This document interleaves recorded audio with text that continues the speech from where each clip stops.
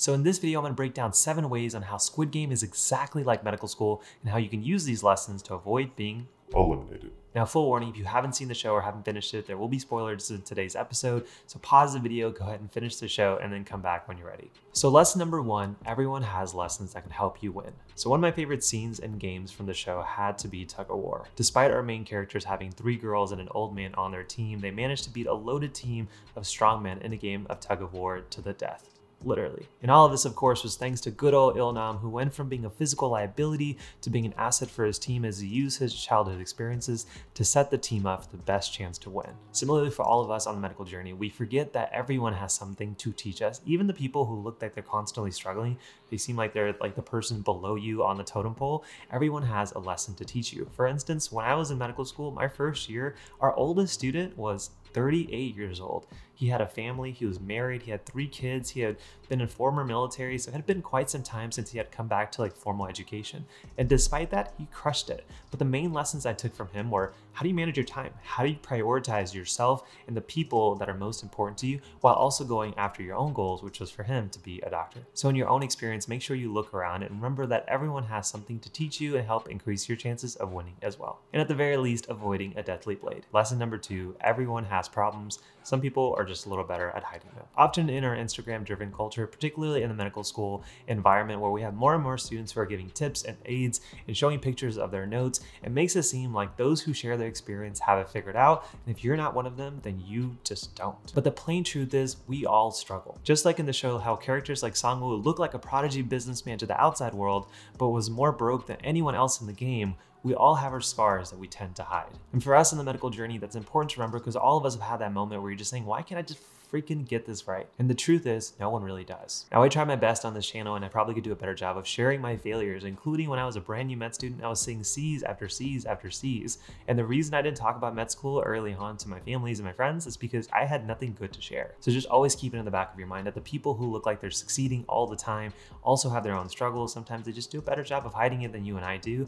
And when you're looking around, particularly in social media, and you think that your struggle is unique and representative of your own abilities, remember that everything on social media is really just a highlight reel. Most of us don't share our bloopers. Now, lesson number 3, the ruthless always lose, at least in some way. Now, in the show, characters like Doksu use their pure aggression and fear tactics to make it through the games, and often at the literal cost of the lives of others. But this approach had him walking throughout the entire game on fragile footing, pun intended, and ultimately led to his demise. In medicine, we have this well-known term, the gunner. This is the student who will do everything that they can, despite the cost of others, to achieve what they want, particularly high grades, better evaluations. But the truth is, they always lose in some way. But now with the role that I have as an upper-level resident, when I grade these students and see them on rotations, I can easily tell the difference and call them out for their BS. For the student who is trying to put on a show and try to look a little smarter than they truly are, compared to the student who is truly authentic and wants to be there. And yes, there are some students who do sneak themselves through the process and ultimately reach the goal that they want,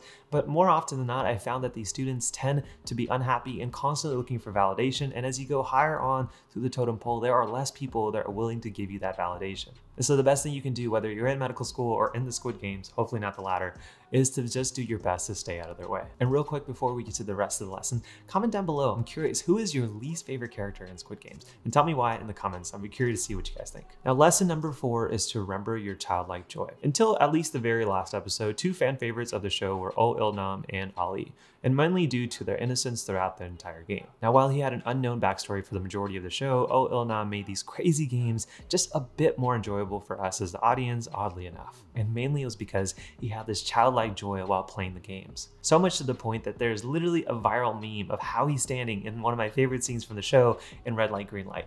And while I was reflecting on this lesson, I asked myself, like, which character would I be more like on the medical journey? And the answer is, I would probably be like Oh Ilnam, because in the medical journey, 2 people can go through the same experience and come out with completely different perspectives of what that experience was like. Recently, for example, I had gone to a wedding for a good friend from medical school, and I managed to run into a lot of my old med school classmates. And one of the main topics that kept coming up was just how close we were to finishing and how regretful or like unenjoyable many of us were at this point in our careers. And throughout the majority of these conversations, I really didn't speak up because, in all honesty, I have freaking loved this journey despite it being hard. And it's not because I am always a natural happy person, but I think it's just because I live all these hard experiences through a childlike lens where things are okay and they're not as bad as we make them out to be. And so yes, this journey is going to be hard, but I definitely don't want to be somebody down the line who regrets my decisions for pursuing it. So why not actually try to enjoy the process throughout the way? Now, lesson number 5, strategy beats brute force. Now, going back to the tug of war game, another takeaway that I thought was big enough and important enough to be its own separate lesson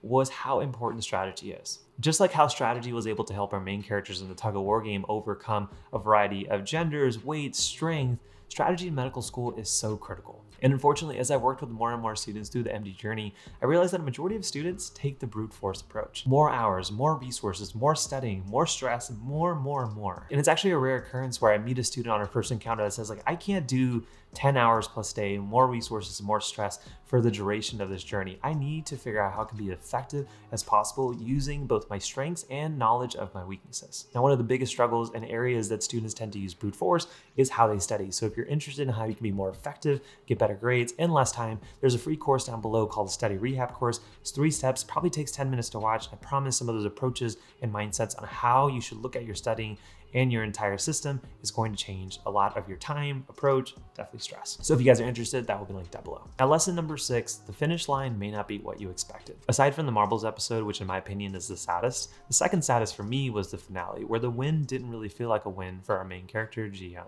Despite obtaining all of the prize money, he's still unfortunately too late to finally care for his mom, who had neglected for so long. In the same way, often we look always to the next graduation or the next milestone on our medical journey, thinking that that is going to be a part where we're finally happy. I am going to study hard in college so I can finally get into medical school and be happy. I'm going to do well in medical school so I can get into the residency want and be happy. I'm going to finally get through residency so I can have that first paycheck as a doctor and be happy. That happiness never really comes because often we focus so much at the peak of the mountain while we're making the climb that 1, we start hating the steps we're having to take, and 2, the peak doesn't look as desirable anymore. So instead, it's important to have enjoyment while doing the hard work in the first place. One of the biggest things that I stress with a lot of my one-on-one coaching students is to enjoy your wins. I have students who come to me wanting A's and they're getting C's and failing, and I want them to enjoy that because they didn't achieve the A that they ultimately wanted, but you managed to do the hard work that was able to get you 80+ points. Now, instead, you can say, with motivation, what type of things can I do better? What type of things can I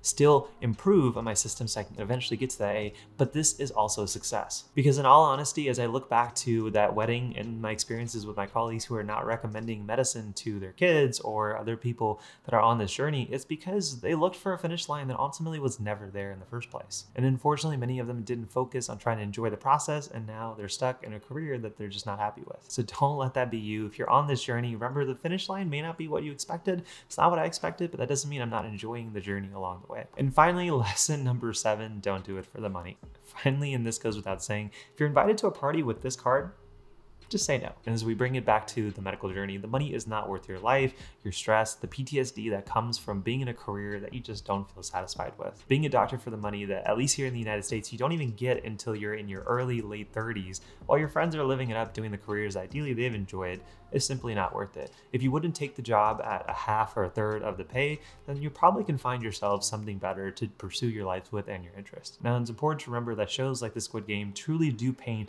a lot of the actual financial difficulties in countries like Korea. And the sequelas and problems that come from money problems are honestly very similar to a lot of problems, including medical school. And so for me, one of my biggest takeaways was to enjoy what you have, be focused on how you'll achieve what you don't have, and be respectful and learn from those around you to ultimately get to where you want to be. And if you're currently on your journey and you are not happy with where you are, there are tons of free resources down below, including that same Study Rehab course. So if you're not getting the grades you want and you are like me, where you're putting away too many hours and the results simply don't equal what you want, then go ahead and check that out. But as always, my friends, thank you so much for watching. If you did make it to the very end of the video, just go ahead and hit that like button, hit that subscribe button, notification bell to get more videos like this. All these ideas are like super fun for me. So if you guys are truly enjoying the video, just drop a comment down below. If you're listening to it on a podcast, consider hitting follow and subscribe and leaving an honest review on iTunes.